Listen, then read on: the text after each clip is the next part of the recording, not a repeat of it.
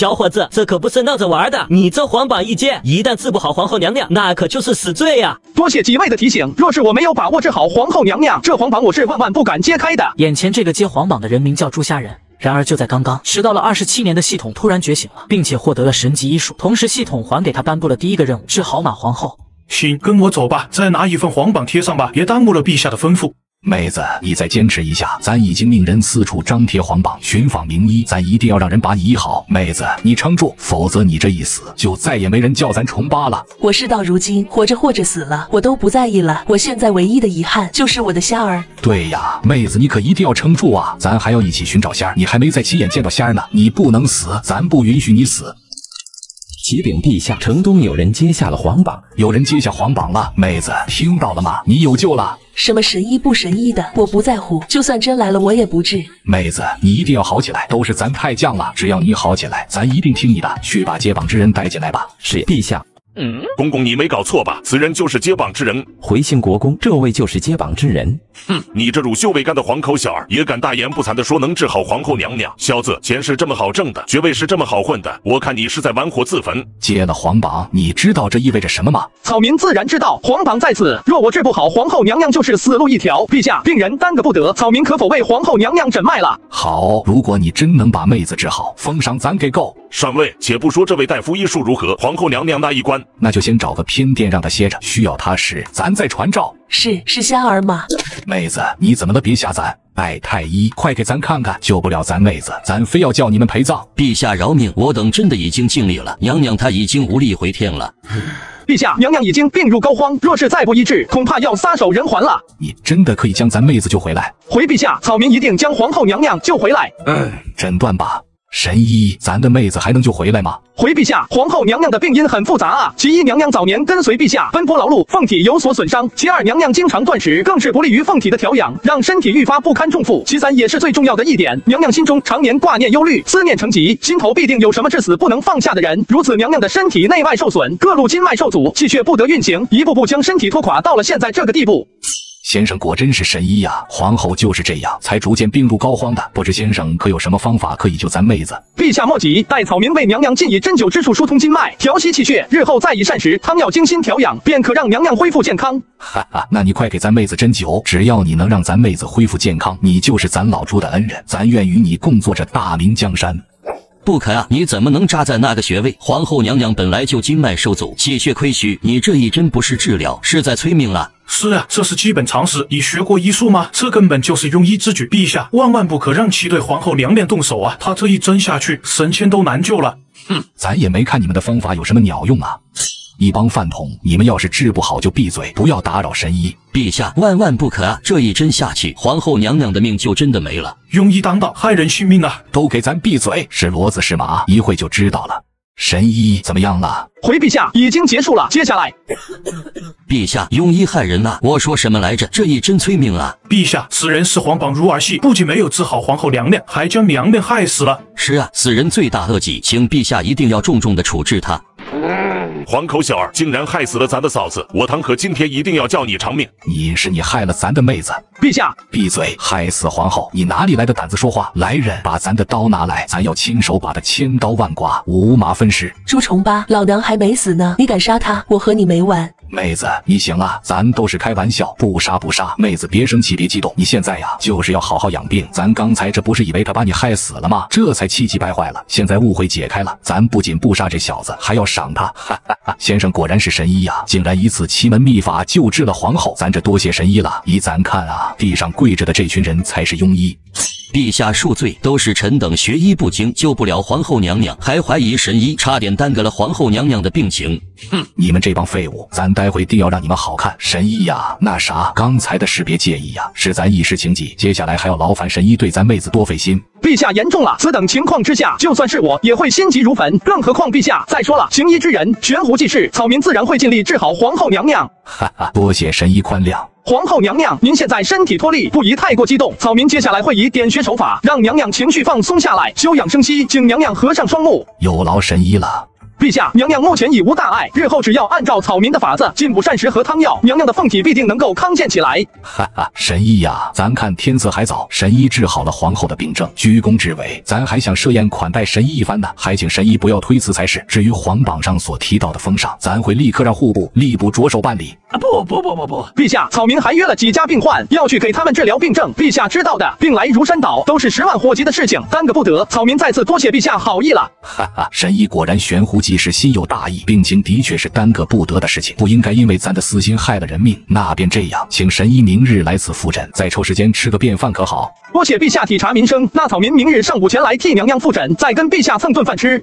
二哥，你跟上去，找个机会看看他的胸口有没有什么特别的东西。他明天还会来啊，有太监带路，他走不丢的。我是叫你去给他带路吗？注意我说话的重点啊！我让你找机会看他的胸口，他和咱嫂子年轻的时候多像。你再看看他脖子上挂了什么，这件事情此时体大，先别声张。我立马就跟上去，找机会瞧瞧他的胸口是否有胎记。想必上尉担心嫂子凤体，也没有注意到此事。你记得屏推左右，人少的时候将此事缓缓告知上尉。上尉，咱有件极其重要的事情想要和你说。你给咱憋着，今天就是有天大的事情，咱也不想听。上尉，请你屏退左右，我徐达以向上人头担保，这件事你一定想听。咱什么事情都不想听，咱要好好看看咱妹子。您就按我说的做吧，如果我说的是耽误了您看嫂子，您把咱的脑袋砍下来当凳子坐。你们都退下去吧。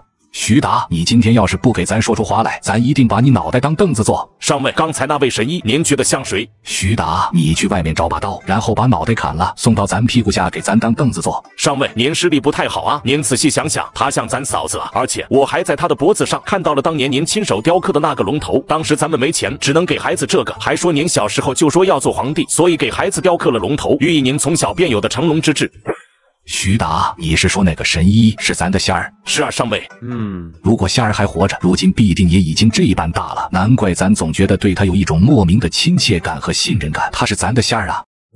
徐达，你说什么？那个神医是咱失散多年的仙儿？是啊，上尉。看来咱妹子是一早就认出来那是咱的仙儿，难怪咱说要杀他的时候，咱妹子会如此激动，甚至都不拒绝神医的治疗了。而神医就说了几句话，他就平静下来。看来是咱瞎了，连咱自己的亲儿子都认不出来了。上尉是太担心嫂子了，没工夫想其他的事情。这些年除了上尉和嫂子，咱徐达也是对大侄子惦念的很了。没想到机缘巧合之下，他竟自己出现在咱眼前，还把他的亲娘给治好了。哈哈，徐达，你快追出去拦下他！咱要好好的再看看咱的仙儿，咱要让妹子醒过来，第一眼就看到仙儿。上尉莫急，咱刚刚已经让二哥跟过去了。虽说神医与嫂子长相相似，身也有当年那块龙头木刻，但这孩子身份太贵重了，咱还是要查验清楚再说啊。所以咱让二哥去探查他胸口的胎记去了。不错，你考虑的很得当，是咱太激动了。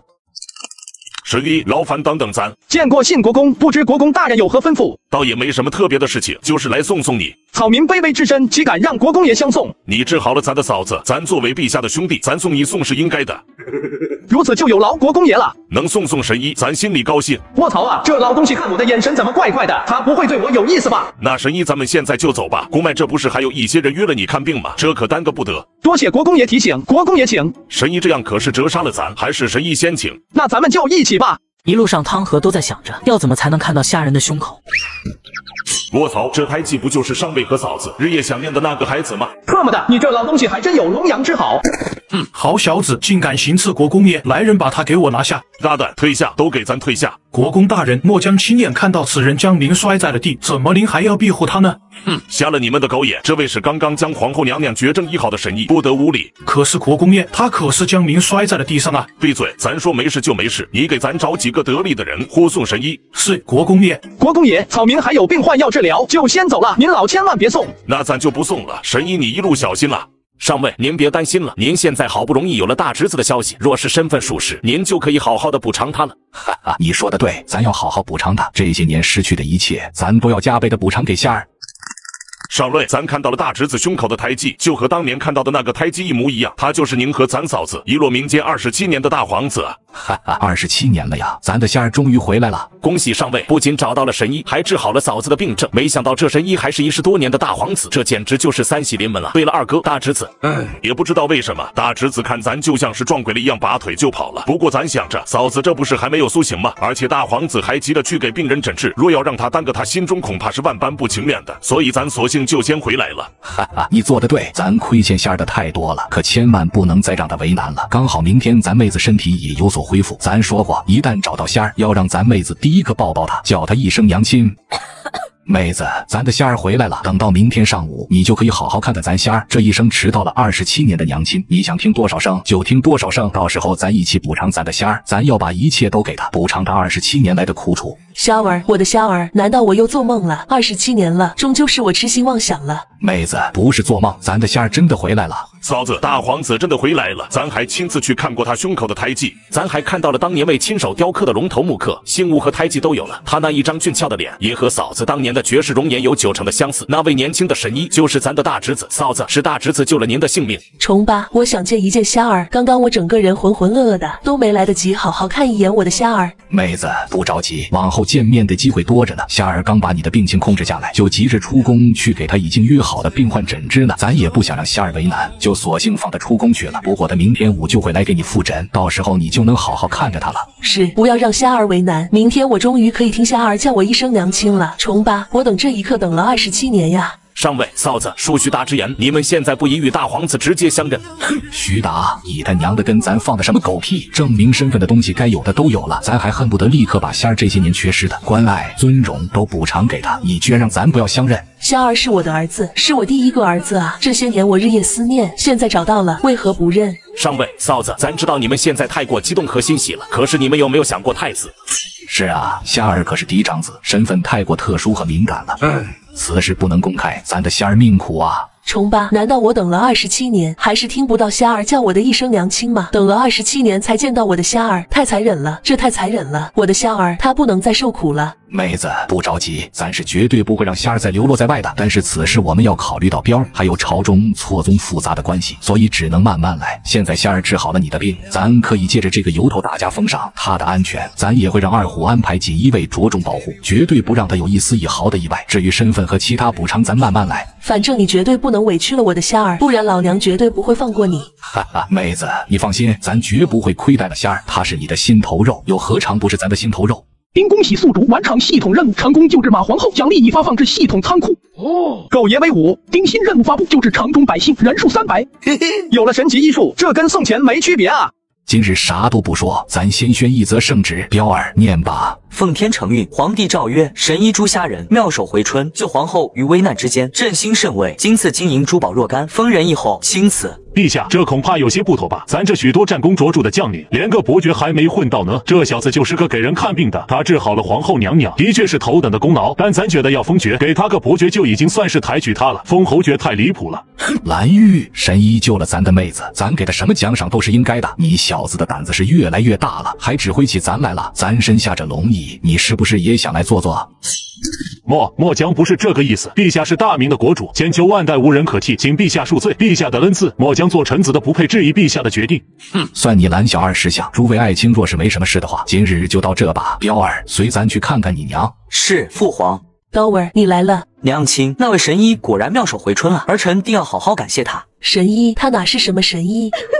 他救回了娘亲性命，太医院这么多人都束手无策，如何不是神医？父皇，娘亲这是怎么了？彪儿，你方才不是觉得咱在奉天殿的态度太奇怪了吗？既然这里也没有外人，你娘亲也在这里，咱就和你摊牌了。那位神医是你失散多年的皇长兄。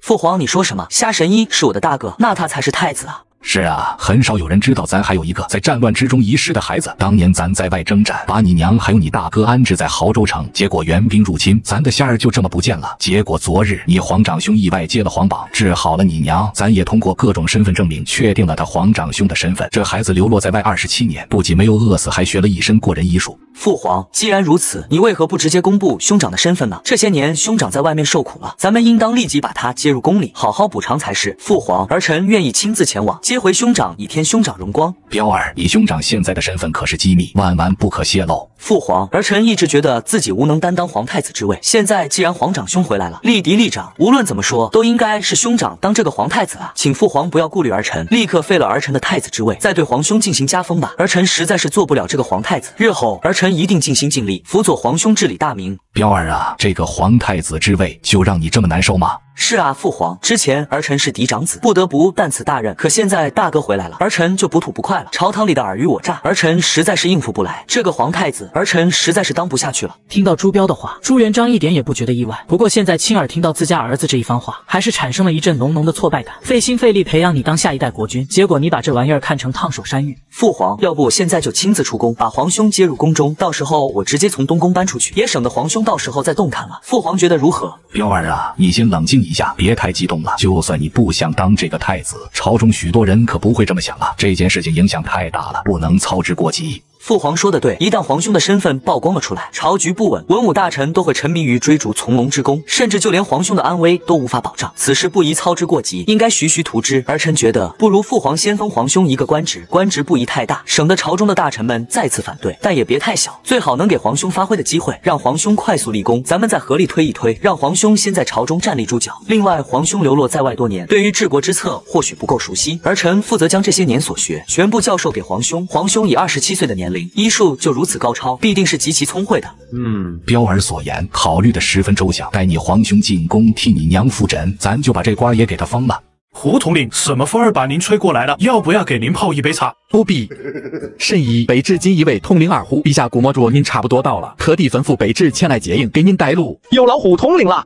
不敢，甚宜言重了，甚宜请。胡统领请。不敢，甚宜请。一起请。这场面咋这么熟悉呢？昨天和汤子好像也搞了这么一出吧？你们这些朝廷勋贵是不是脑子都不太好使？特么的，这小子到底是谁？昨天是信国公，今天是胡统领，一个个都对他客客气气的，还亲自带入。还有刚刚你们谁看到胡统领笑了吗？胡统领他笑了，反正我当差这么久，从来没见胡统领笑过。我看到了，胡统领那张面瘫脸，硬生生挤出来的笑容，真的挺难看的。这到底是什么人啊？胡统领那几位是犯了点事儿，被陛下责罚了，都是自作自受，可能跪太久了，情绪不太好，甚宜不必在意。可是他们的眼神看起来怎么有点像要杀了我啊？甚宜，皇后娘娘还等着您给她复诊呢，咱们还是赶紧前往坤宁宫去吧。胡统领所言甚是，给皇后娘娘复诊才是重点。启禀陛下、娘娘，太子殿下胡统领带着神医朝坤宁宫这边来了，即将到达。重八，我的虾儿这回真的要到了，等了这么久，我终于可以见到我的虾儿了。妹子，你记得要控制住自己的情绪，不要让虾儿察觉到什么。我知道，为了虾儿的安危，为了大明，我会克制自己的。草民虾仁见过陛下、娘娘、太子殿下二位国公。哈哈，神医来了，快过来，先替咱妹子看看恢复的咋样了。是，陛下。虾仁正准备给马皇后诊脉。皇后娘娘，这请陛下娘娘恕罪。神医治好了咱妹子的不治之症，咱感谢还来不及呢。妹子刚刚握住神医的手，就是想要表达她对你的感激之情。神医何罪之有呢？不错，如果让神医为难了，那就是本宫的不是了。本宫只是想要感谢神医救了我的性命。治病救人是草民身为大夫的职责所在，陛下娘娘不必挂怀，待草民为娘娘诊断一番，再开出后续调理身体的汤药，安排食谱，娘娘很快便可以痊愈了。麻烦神医了。恭喜陛下娘娘的身体恢复的不错，接下来只要悉心调养照顾，不会有大问题。哈哈，妹子，之前都是咱太犟了，现在你身体恢复了，咱要你陪着咱一直走下去，儿孙绕膝，共享天伦之乐。重八，咱们要一起看儿孙绕膝，共享天伦。父皇，神医救了娘亲性命，您定要好好封赏一番啊！彪儿说的对，咱得好好奖赏神医。皇后娘娘母仪天下，恩泽大明，能够救治娘娘，是草民之幸，不敢求赏。哈哈，神医呀，今日早朝咱已经宣了圣旨，金银财宝啥的咱就不一一细说了，咱还封了你仁义后的爵位，不知神医满意吗？仁义侯跳过伯爵，直接封赏侯爵，卧槽啊！怪不得门口那两个逼看我的眼神就像想杀了我一样。咱想了想，得再封你个什么官职才好，那就吏部文选卿吏司吧，正五品衔。陛下，此事万万不可啊！草民自小学习的是医术，救治病人，草民没有问题。可谈到做官，草民才疏学浅，实在不能胜任啊！以神医之聪慧，想必很快就能把握住的。为了感谢神医救治了母后，本宫也会协助神医，这是我们一家人的感谢，还请神医不要推辞才是。陛下、太子殿下，你们就别折煞草民了。草民从小乃是孤儿一个，没有任何家世，也不是随皇上打天下的功臣勋贵，在朝中更没有任何根基，绝对担不得这个职位啊！陛下想要表达感谢，之前所言的金银财帛已经足够了。草民自小学医，卑微之身，做不了什么大事，只希望能够多救治几个百姓，也不算辜负了草民这一身医术。神医，此事彪儿，神医所言有理，咱一时心急，竟然没有考虑到树大招风这一点，是咱考虑的不周到了。神医，你从小父母不在身边，是如何习得这一身医术的？想必受了很多苦吧？回皇后娘娘，草民从小被开医馆的师傅收养，教授了一身医术。虽然在战乱中被遗落，但是比起大多数孩子来说，已经是很幸运了。那你心里怪你的父母吗？元军残暴，肆虐我中原大地，中原百姓饱受其苦。草民的父母只怕也是在元军的摧残之下，将草民遗失吧。像草民这样的孩子，天下实在太多了。若说怨恨，草民只怨恨元军，父母也只是受害者罢了。虾仁老老实实的向马皇后说出了自己的想法。这个年代的老百姓命如草芥，要怪也只能怪蛮夷元军。听到虾仁这一番话，朱元璋和马皇后再也克制不住了，两个人的泪水夺眶而出。陛下、娘娘，你们这是怎么了？神医见笑了，父皇和母后是通过神医想到了天下百姓的疾苦，心中一时伤感，没克制住。陛下和娘娘心怀天下，是苍生之幸。神医过誉了。对了，不知神医可有家室？师傅早几年前就过世了，草民一无钱财傍身，二无长辈主持，索性也就没去想这事了，省得拖累好人家的小姐。上位，臣有一女，名曰汤云馨，今年刚好28，貌比稀世，琴棋书画样样精通。云馨的孩子，本宫看过，很是乖巧，不错不错。上位，臣有一女，名曰徐妙清，今年刚满15，容貌无双，才学过人，而且扑通一道心地善良，平日还经常开摊义诊。若许配给神医闲暇之余，夫妇二人也可探讨交流。好啊，妙清这孩子本宫也见过，还听人提起过他义诊的事情呢，也是个好孩子。哈哈，这件事情就由妹子你来定吧。神医，这两个归你，不知道你更喜欢哪个？你治好了本宫，本宫还发愁要如何谢你呢。你来选一个，要是两个都喜欢，那就两个归你都娶回去也行。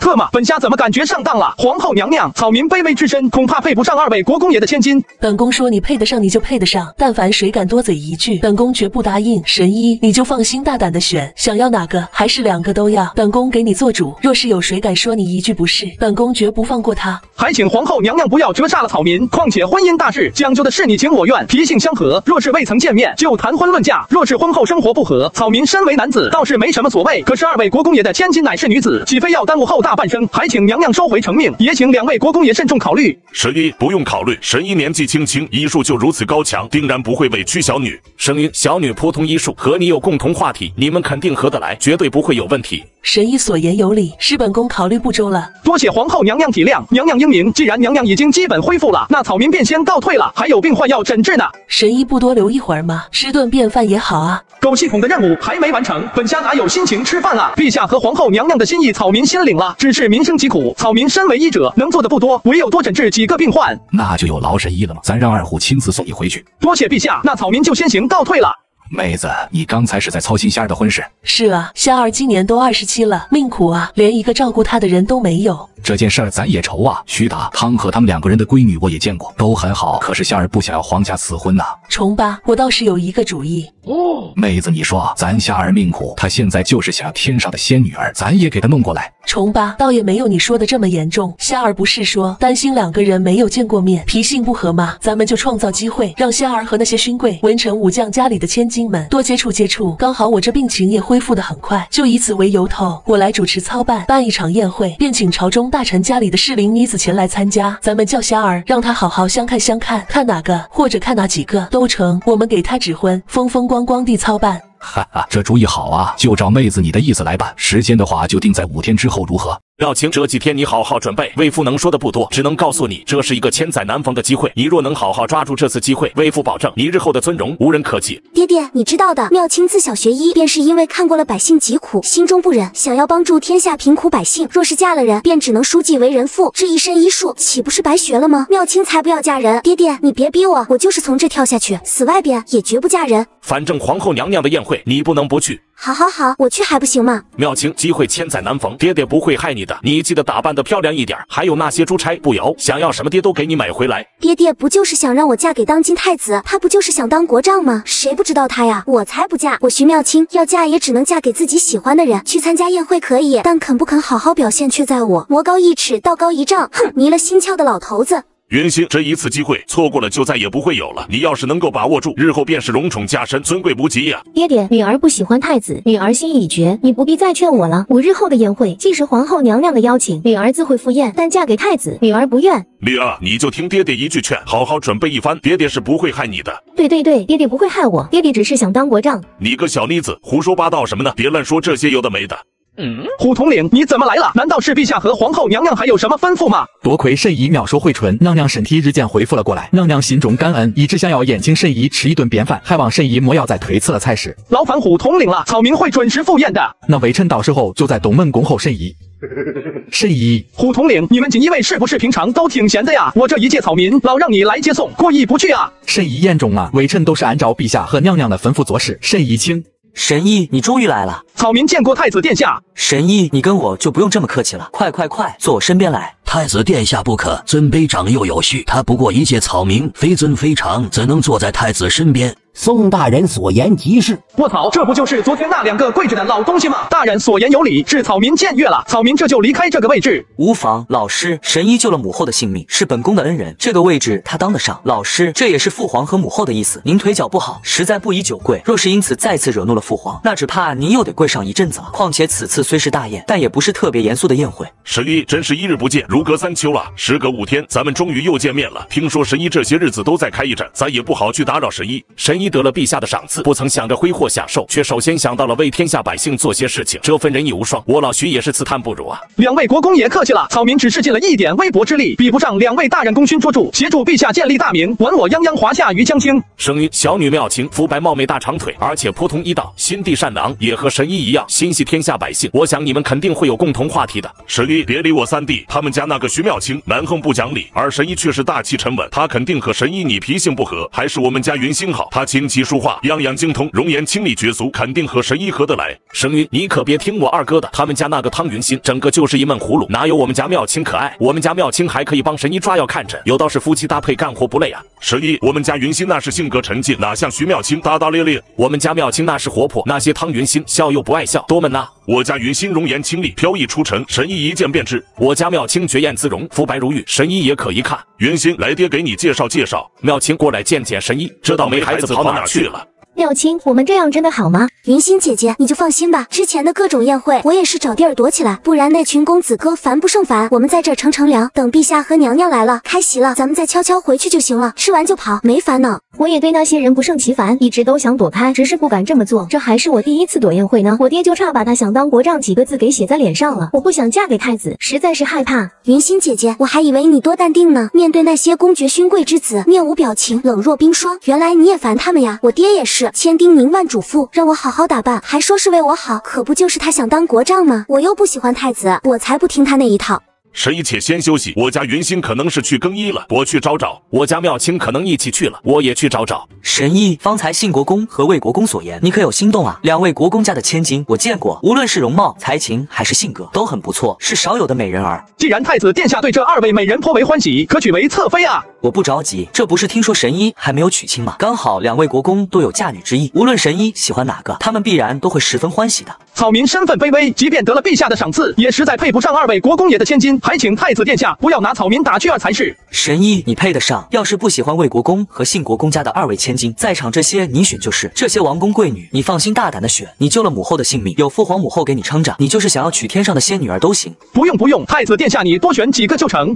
陛下，皇后娘娘驾到。徐妙清，你这倒霉孩子又去哪儿了？刚刚这么重要的时候，你居然不在，亏大了啊！错过了这么好的机会。爹爹，你叫我打扮，我打扮了；你叫我来参加宴会，我参加了。你说的我都做了呀。你这是准备跟妹夫对着干啊？云星啊，你真的是与天大的尊荣富贵擦肩而过啊！刚才3弟他家那丫头不在，你的容貌也只有那丫头和你平分秋色，她不在这里，这里就是你的天下了。来，给大家介绍一下，这位便是将本宫从阎罗殿里拖回来的神医。草民只是尽了一个医者本分，皇后娘娘言重了。听说神医未曾婚配，正好这里的姑娘本宫把关过，都是好孩子。神医看一眼，可有喜欢的？你喜欢谁？尽管跟本宫说，由陛下下旨赐婚，给你风风光光的操办下来。神医救本宫于危难，此举虽然难报神医大恩之万一，但也是本宫的小小心意。特么的，怎么又玩起催婚了？你们古代人是真的闲着没事干吗？神医，这就是小女徐妙清，怎么样？我老徐没有夸口吧？神医，小女汤云心比我3弟家那丫头好看吧？神医，这2个孩子如何？只要你点头，陛下立即拟旨赐婚。以本宫看，妙清和云心这2个孩子，无论是容貌还是性情，都很不错。神医要是难以抉择，就2个都娶了吧。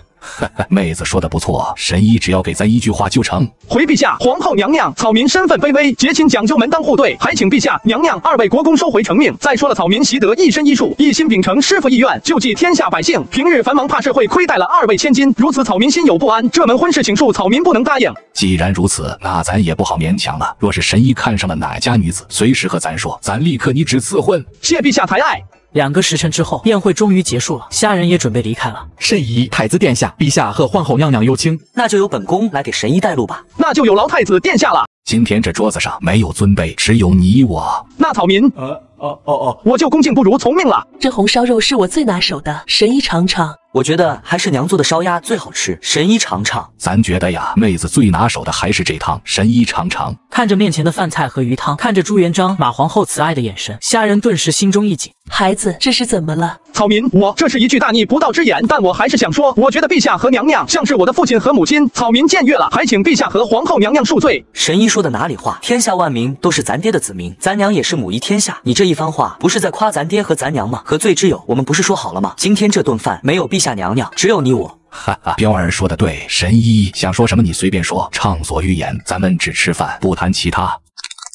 陛下，伤兵营急报，伤兵营死伤惨重，死亡人数更是比上次多了几倍不止。本来不该来打扰陛下的，不过陛下曾严厉吩咐过，将士为国征战，功劳不可不被铭记，仇恨不可被忘记。微臣便只能打扰陛下片刻时间了。怎么回事？怎么死亡人数这么多？回陛下，今日天气炎热，伤兵们多有伤口流脓的情况出现，对此军医们也是束手无策，只能摇头叹气。这一个个名字都是我大明的好郎啊，外敌蛮夷，侵我中土，实在可恨。他们都是我华夏的英雄，是大明的铮铮铁骨。父皇，儿臣有个想法。彪儿请说。神医医术高明，或许他会有法子救治伤兵营的弟兄。彪儿此言有理呀，神医你妙手回春，连咱妹子的绝症都治好了。咱伤兵营里的弟兄们都是铁骨铮铮的英雄，是大明的功臣。不知神医可愿尽一份力，让那些在家等待的妻子、孩子能够看到自己的丈夫、父亲活着回家。之前系统不是给过我1瓶青霉素吗？我只需要把青霉素交给虎统领，这样一来狗系统的任务不就能完成了吗？陛下，草民愿为伤兵营的将士们治疗伤病，身为医者本就应该救死扶伤，悬壶济世。伤兵营的将士们为了大明，为了我华夏国土，抛头颅洒热血，以血肉之躯铸成钢铁之墙，抵达于外，就置他们草民岂有拒绝之理？陛下，为大明，为华夏，为百姓，草民义不容辞。好，没想到神医既有医者仁心，还有如此广阔胸怀，那伤兵营的将士们便有劳神医了。陛下，娘娘，草民前些日子就有所耳闻了，所以早就把东西准备好了。事不宜迟，还请虎统领跟我回家拿烫药，然后一同前往伤兵营救治我大明儿郎。